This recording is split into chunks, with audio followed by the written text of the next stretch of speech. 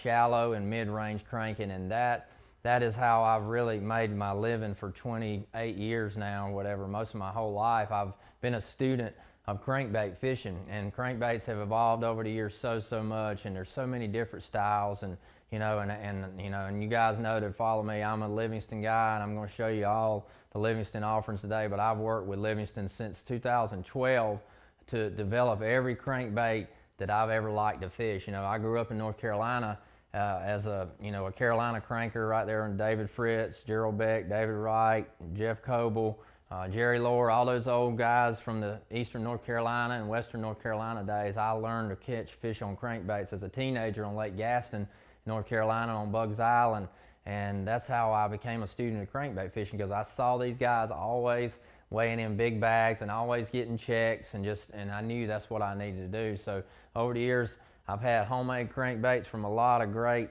craftsmen over the years, and I've kind of taken everything that I've ever loved about crankbaits, and I've kind of gotten Livingston to make and develop every style, size, shape, color, and but with the added sound technology in it that gives the sound of the crawfish, the sound of the shad, the sound of a bluegill, whatever the color of the bait, that bait is going to have that natural sound, and that biological sound, I think, helps attract fish into the bait, and the bait still works and catches fish even if it didn't have sound in it. That sound's just like icing on the cake sometimes. So when you see seminar in a tank, like if you're at a Bass Pro Shops or one of those big places that have a tank in there, and you see us doing seminars, and you put that bait in the tank with that sound in it, you can see every fish in the tank in 3 or 4 seconds will be on that bait because they hear that sound. That proves they like it. That's why I run a hydrowave on my boat as well. My hydrowave, I keep that hydrowave running all the time when I'm crankbait fishing, and just about every kind of fishing except for bed fishing, I run that hydrowave up loud and aggressive,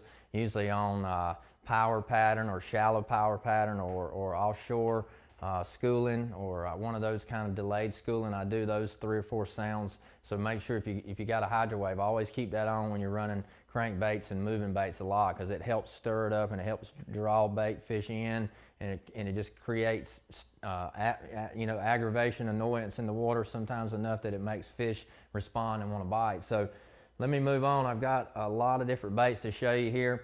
I'm going to step back here to the slide, and as you can see right up here on it now, we're going to go right here to shallow 0 to 6 foot. I kind of left most of my PowerPoints wide open here because I don't want to write everything down that's real specific. I want you to take what you want from what I'm saying, and you write that part down or record that if you're, because some people get something from one thing, some will get it from another, and this is such a wide open spectrum here. Shallow cranking, what does it mean? What is shallow? 0 to 6 foot is kind of what I put. Most common crankbait style. I say why? Why is that? Why is that? When you think of cranking, you think of square bills. Most people think square bill. Every company there is makes a square bill. Every homemade bait maker makes square bills. But 0 to 3 foot, I want to cover these different styles and show you each one of them. But the 0 to 3 foot wake style, let's start there. This is one you don't hear as much about. And being that I grew up in North Carolina on Lake Gaston and Bugs Island, and my Redman tournament trail back in the old days, we fished Potomac River. And Potomac River, tidal rivers, any of those shallow places, James, Chickahominy, any guys from the East Coast, you know what I'm talking about. The old Baby 1- was a crankbait back in the old day that dominated on that river, and nobody had anything like it. And it was like a 0 to 1.5 foot bait, and you could throw it over top of that grass and just burn it. And it was the ugliest thing, and I'll never forget it when I was a teenager, seeing this bright chartreuse crankbait with this little bitty lip and thinking, no, it looks like a light bulb. We kind of call it the light bulb coming through the water because it was so bright, and those fish would kill it, and eat it. And so I learned to fish that bait in the shallow tidal waters, and took those shallow baits around and started kind of expanding on them. And let me show you a couple different ones right here. This is my Howler square bill right here. If you look at this one, this is one that I got them to make about 5 or 6 years ago. This is the body of the Howler bait that I'll show you later that I won the classic on. It's the mid-diving style.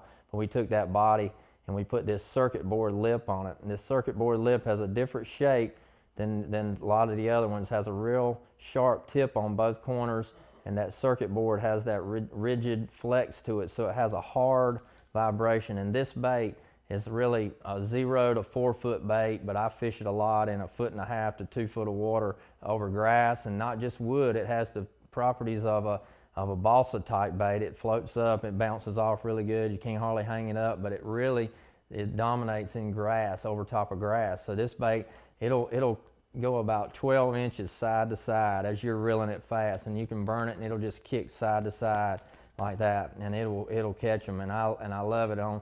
And so that style of a bait, I kind of call that my wake style bait. So this and a baby 1-, and some of your wooden baits with the wake style lips on them that are made to run fast. And I like to run these fast baits in. And the information Bass University provides isn't your basic run-of-the-mill fishing video. This is specific information from A to Z to help you learn, get to the water, and become a better angler quickly.